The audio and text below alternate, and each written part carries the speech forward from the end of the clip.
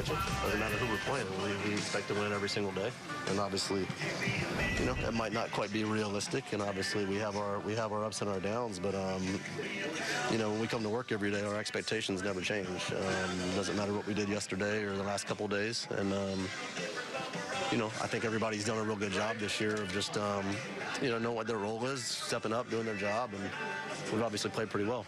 Talk about stepping up. What did you think of the job that Tyro did coming in that 6th inning, pinch hitting for Urshela? Yeah, I mean, Tyro's a guy, he's always ready. Right from the start of the game, he's in the cage, stretching, hitting, throwing, running.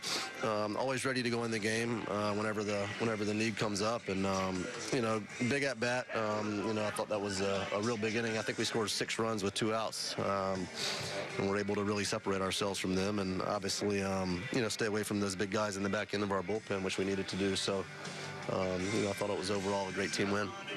In that 6th inning, what did you think of the at-bats overall in that inning from you guys? The guys just putting at-bats together. I thought it was great.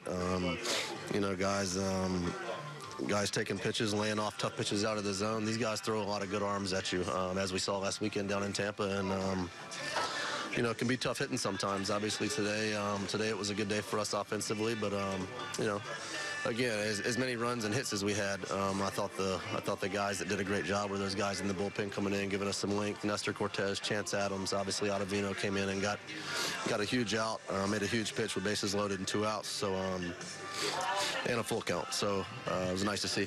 You had 3 hits today, 1 yesterday. Any kind of adjustments that you made that are helping? Got a new bat. Maybe it was the bat. Broke out a new bat. So hopefully it was all the bat. And we'll see. On your own?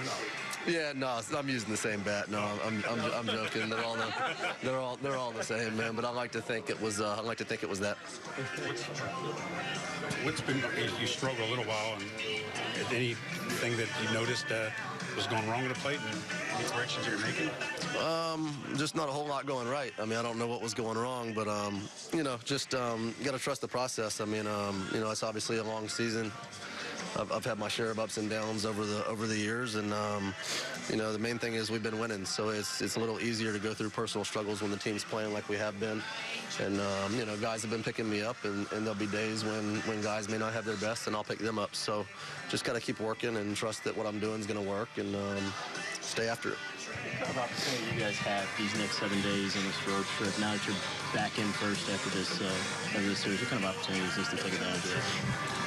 Well, I mean, anytime we go on the road, you know, we'd obviously rather be playing at home, but, you know, we played Baltimore already, and we played Kansas City already, so we kind of know what we're getting into, and, you know, feel like it'll be a good matchup for us, and just take things one day at a time and try and keep playing winning baseball. You get a kick watching these young kids do what they're doing. As one of the older guys, everybody has fun winning, but you being one of the older guys watching Estrada and some of these young kids, keep you guys on top here? Yeah, I mean, you know, coming out of spring training, coming into and out of spring training, there's no way anybody could have foreseen these opportunities that would have arisen. And, you know, I think that some of these young guys have really done a great job of stepping up and coming up here and doing their job. You know, it doesn't seem like the game's moving too fast for them. They're able to, you know, be prepared on a daily basis. And, you know, it's a whole handful of guys. It's not just him. And, you know, but I thought Tyro did a great job coming off the bench today, facing some tough pitching, and really, you know, kind of putting that dagger in and extending the lead where we felt comfortable. So it was a lot of fun to see.